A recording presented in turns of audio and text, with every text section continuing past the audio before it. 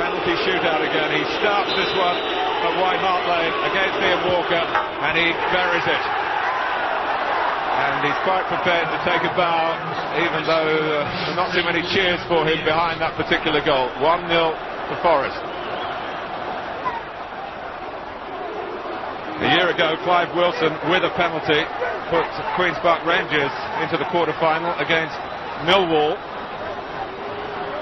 And indeed, QPR have certainly missed Clive's expertise from the penalty spot in recent weeks.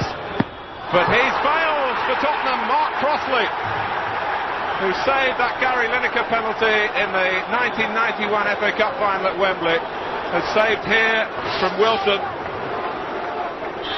Brian Roy is the second player to step up for Frank Barr. And Walker makes a pretty comfortable stop.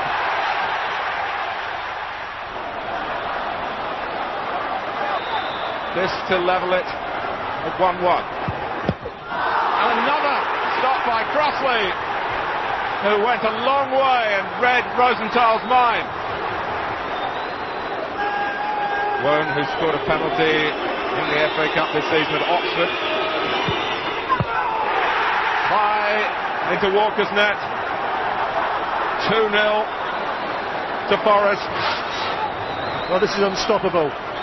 Perhaps if the keeper stands his ground, doesn't move, he may get his hand to it, but I would think the force of the shot would still have beaten Walker. Rule Fox. And he hammers it past Crossley. No change for Nottingham Forest in that respect, because it's going to be Steve Kettle. And he scores.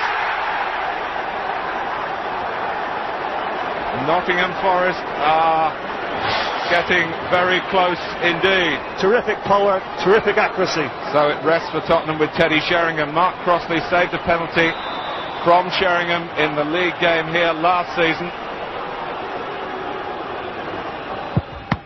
And he's done it again, and Nottingham Forest, they're through to the quarter-finals thanks to a magnificent display of goalkeeping in the shootout by Mark Crossley, who sets off for the Forest fans at the other end of the ground.